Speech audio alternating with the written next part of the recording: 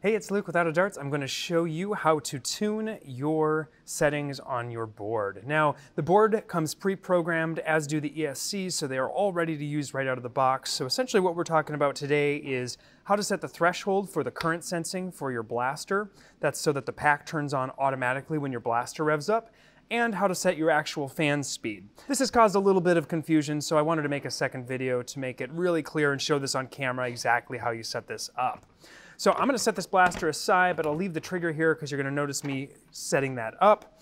This one has not been connected in, but we're going to plug our blaster in. We're also gonna connect our 3S battery. I've just fully charged this, but remember to put a LiPo alarm on at any time you're using this. Those chimes you're hearing there are from the ESC. The first set is indicating that it has power. The second set is indicating that it has signal and it is ready to go. So I'm gonna punch in, get a little closer here. Sorry, that was too much.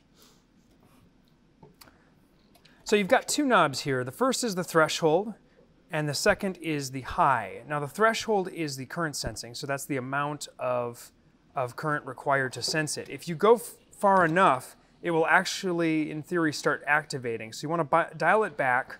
I'm all the way clockwise on this first one, and I'm going to dial it back just slightly, and then I'm going to rev my blaster.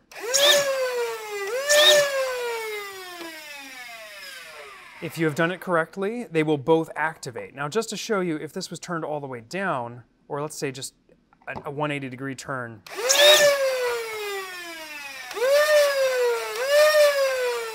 eventually, if you go too low, you won't see it turn on.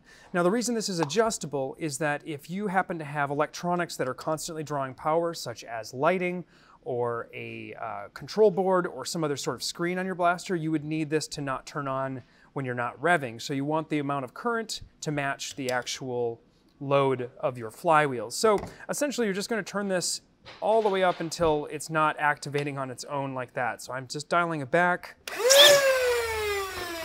If both your fan and your auger are spinning and activating, then you are ready to go.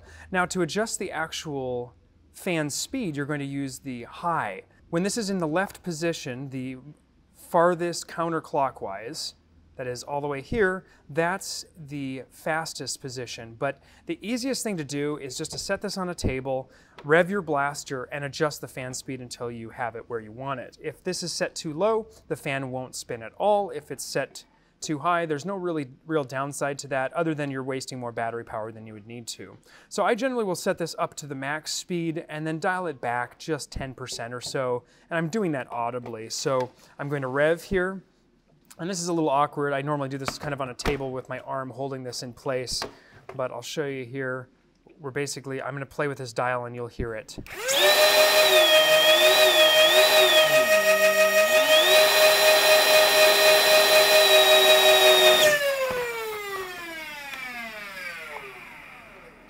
So what I did there was just rev and dial the high, which is the fan speed, up and down until I got to where I wanted to be. I found the max position and then just pulled back on that a little bit because you definitely don't need it on high unless you are doing something with an extra long tube. If you do find you have any problems with feeding and you think it might be due to a restricted hose, then you're going to want to dial that all the way up. But in our testing for up to a 4-foot hose, there's no need to have it on full power.